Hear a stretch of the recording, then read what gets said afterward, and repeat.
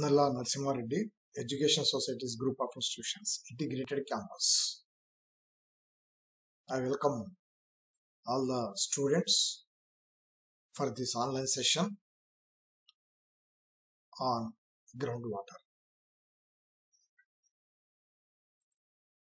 In the topic groundwater, let us discuss about the cone of depression.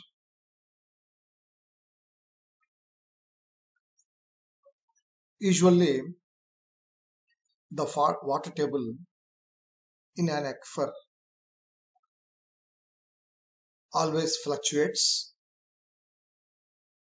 and the fluctuation in the level of the water table is of two different types. So fluctuation is two different types. One is seasonal fluctuation and the other one is cone of depression. Water table level rises during rainy season. That is because of heavy rainfall and high recharge conditions. Whereas in summer, the water is continuously pumped out without any recharge. So due to this, a significant fall in the level of water table is noticed, and this type of fluctuation in the water table is called as seasonal. Because here, rainy season and summer, these are the two seasons in which the water table level rises and falls. Hence, it is seasonal fluctuation. So, fluctuation in the level of the water table in aquifers is common because water table level rises considerably during rainy seasons. That is due to heavy rainfall and high recharge, and in summer the water table level goes down due to less rainfall or absence of rainfall.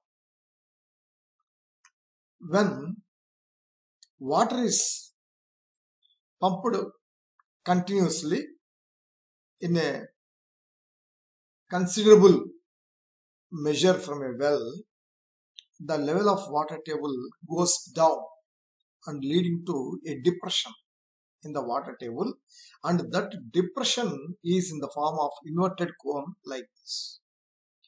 This is the inverted cone.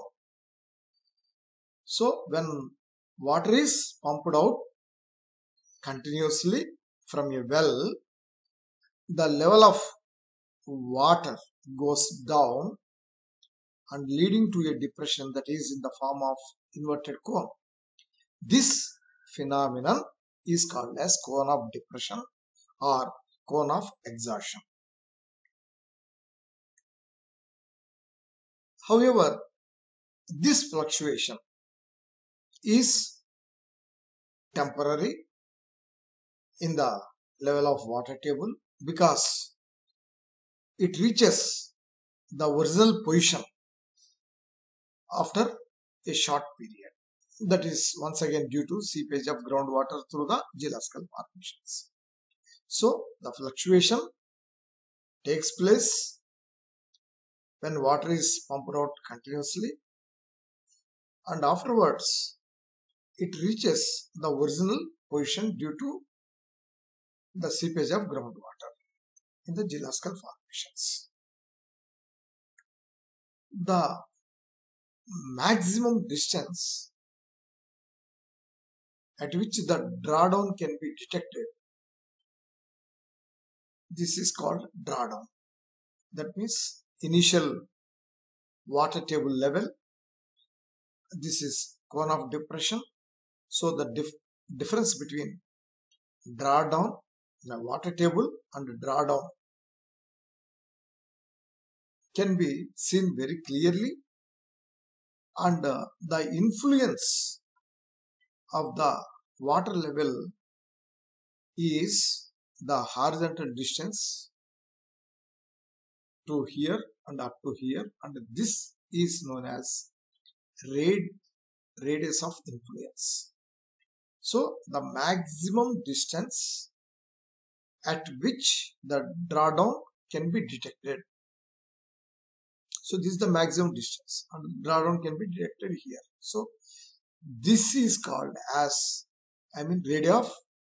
radius of influence. The difference between the original level of water table or initial water level and the level after pumping is called as drawdown. So drawdown is the difference between the original level and level after pumping. So this is level after pumping. So this is called drawdown. If the pumping is continued, the drawdown increases further and further, and radius of influence also increases. So it is very interesting to know that in all the aquifers, the drawdown rate decreases with pumping time. For example, 5 feet in 1 hour, and further 5 feet in 5 hours, and still 5 feet in another 10 hours. So in such a way, the drawdown rate decreases. Coming to piezometric surface. Piezometric surface is an imaginary surface to which groundwater rises under hydrostatic pressure in the wells. So piezometric surface is an imaginary surface to which groundwater rises under hydrostatic pressure. Atmospheric pressure is the force per unit area exerted on a surface by the weight of air.